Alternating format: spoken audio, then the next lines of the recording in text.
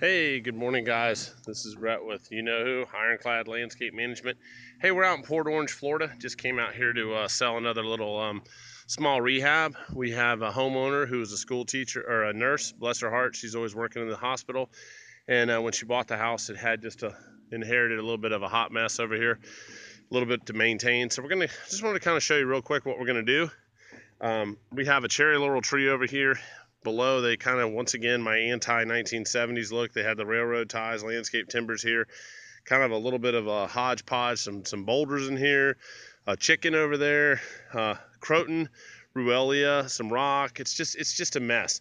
We're gonna go ahead and remove all this out of here. This is approximately 200 square feet of sod, 100, well, not here, but we're doing the whole project. I'll just explain that later. But basically over here, I think we're about 168 square feet. So basically we're going to remove all this out, rip out the boulders, the landscape timbers, all the stuff. Oh, it's a little squirrel, sorry. We're going to clean that up. We're going to lift the cherry laurel up to make it look nice. We already know we have our irrigation here. It's an old hunter or a toro head. We're going to go ahead and remove all this out. Basically over here, we have a nice little, our water meters here. The shrubs we're going to leave alone, the viburnums, odoraticerum, we're going to leave that alone. And then what we're going to do is I'm going to actually be courteous and paint this box because this is a huge eyesore to me. We're going to go ahead and camouflage this. This lady was also a nurse in the United States Navy, which I respect that tremendously, a veteran. So we're going to do everything we can to make her life a little bit easier. We're going to go ahead and clean this box up, get all this deck down to grass.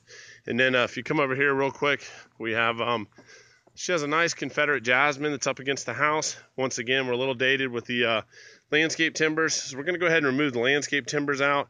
We're going to add in some nice, beautiful African iris, some morai lily with a nice white and purple plant in there for her.